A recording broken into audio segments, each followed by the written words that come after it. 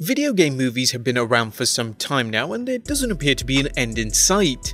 Join us now as we look at video game movies either in development or scheduled to be released. Be sure to subscribe and hit that notification bell for daily video game content. Release dates can get pushed back, so unless the film is set for a release soon, such as our first entry, expect the unexpected. You'll hear the term development hell mentioned a lot, where some projects become stuck at the preparation stage for years, and as we'll see, a good number of films have been stuck in developmental hell. But let's look at number 1, Sonic the Hedgehog, 14th February 2020. A Sonic film has been in development since Sony Pictures landed the rights in 2013. After bouncing back, or should we say running from Sony to Paramount Pictures, shooting on the film finally started. Originally scheduled for an 8th November 2019 release, the film was pushed back due to negative reactions to Sonic's humanoid appearance. With Sonic redesigned, the film looks to be on track for its new release date.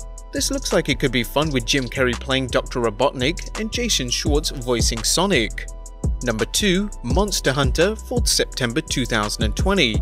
Capcom's Monster Hunter game has proven popular, and director Paul W.S. Anderson is looking to turn the game into a successful film franchise, much as he did with Capcom's Resident Evil games. Anderson says the movie will feature new characters as well as familiar characters such as the Handler and the Admiral. Number 3, Without Remorse, 18th September 2020. This one has been in development hell pretty much since Tom Clancy's book Without Remorse was released back in 1993. Michael B. Jordan stars in this film, portraying Navy SEAL John Clark, a man seeking vengeance for his wife's murder while he tries to unravel a baffling conspiracy. Jordan is signed to play Clark in Paramount's Rainbow Six Siege films, which is based on Tom Clancy's Rainbow Six novels and of course the video game series. Without Remorse is still being filmed and hopefully will be a success like Jordan's Black Panther rather than his Fantastic Four. Oof, we're still trying to unsee that one. Number 4, Uncharted.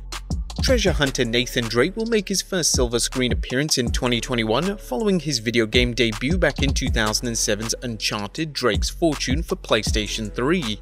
According to the Internet Movie Database, the film is in pre-production with Spider-Man actor Tom Holland reportedly playing Drake and Mark Wahlberg playing Drake's mentor Sully. Number 5, Mortal Kombat, 15th January 2021. One of the earliest video game films, Mortal Kombat is being rebooted and finished filming in December 2019. Now in post-production, the film is being prepared for its release next year.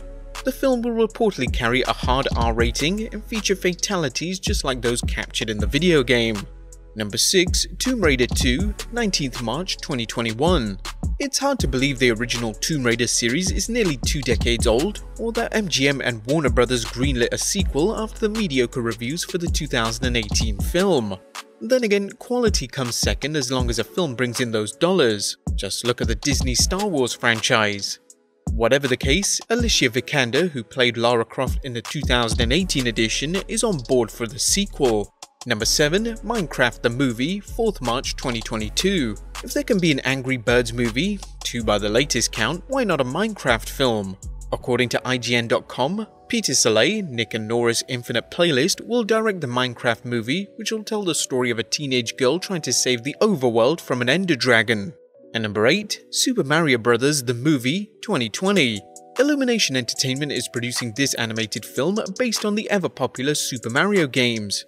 In case you've been trapped in a sewer for the last 30+ years, here's the film's plot. A plumber named Mario travels through an underground labyrinth with his brother Luigi, trying to save a captured princess.